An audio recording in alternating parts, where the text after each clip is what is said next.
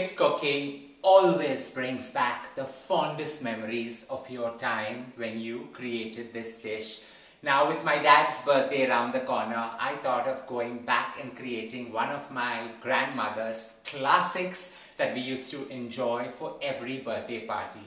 Recreating a little bit of the old, but with a new age charm. Don't forget to subscribe and hit on the bell icon. Walk with me on this journey going back in time. My grandmother's mackerel salad was an all-time hit and created for every party, which required poaching the mackerel. So into a pan, you put in about 2 cups of water. As you allow that to get nice and hot, we're going to infuse it with some peppercorns and a whole lot of spices. About a teaspoon of peppercorns going in, 1 bay leaf just roughly torn up, 8 cloves and a stick of cinnamon, 1 large onion finely chopped, a teaspoon of salt, and you can use any vinegar to coagulate the fish protein. So I'm using Goan vinegar, but malt vinegar works fine as well.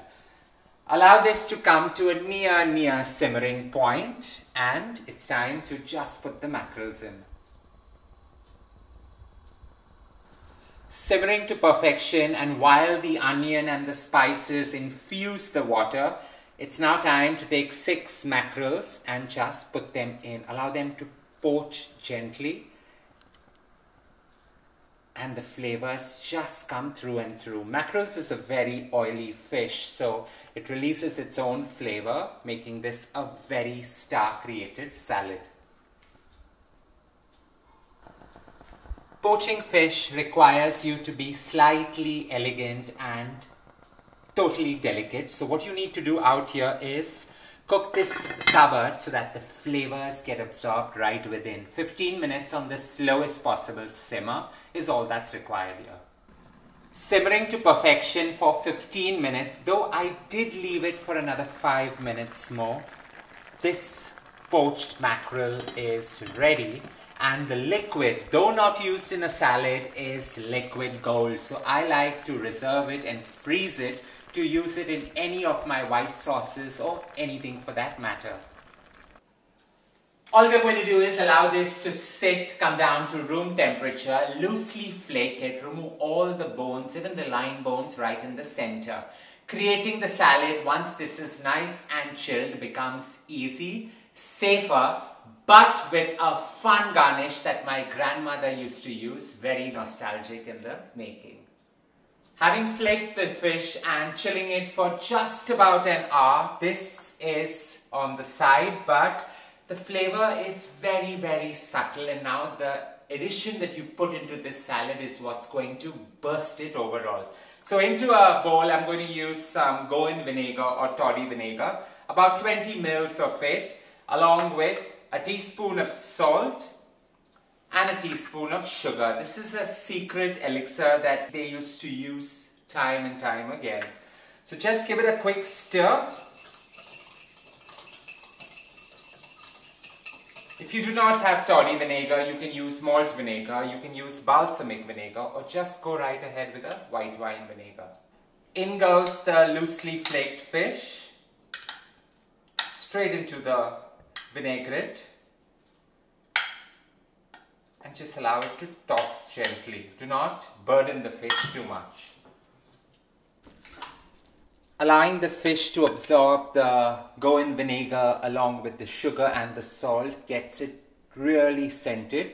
Into this you take 6 to 8 green chillies finely chopped.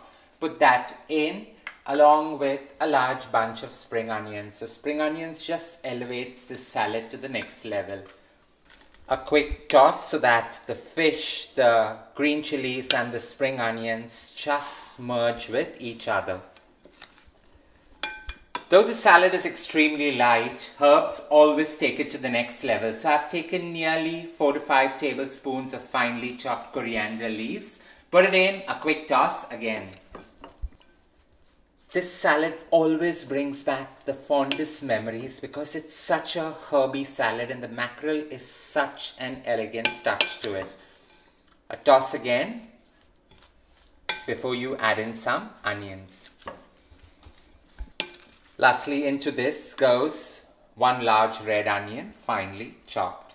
Just give it all a toss and it's time to plate. Plating the salad is on a large platter or a very flattish dish so that you can garnish it. The garnish, trust me, is old world charm in the making. Well, I did talk about my grandmother's nostalgic cooking and what a fantastic chef she was. She had a unique way of creating specialized moments in her cooking. Her garnish used to be a boiled beetroot sliced with the lettering. Though she would write happy birthday and the name, my patience ran out halfway through. Any leftover salad is a great way to enjoy over a cracker for a midday snack or perfect for an appetizer as well. I hope you enjoyed creating this, a little bit of my grandmother's old school charm coming right into our day-to-day lives. Don't forget to share loads of love by hitting on the like button. Stay safe, stay blessed, and more importantly, don't forget to subscribe.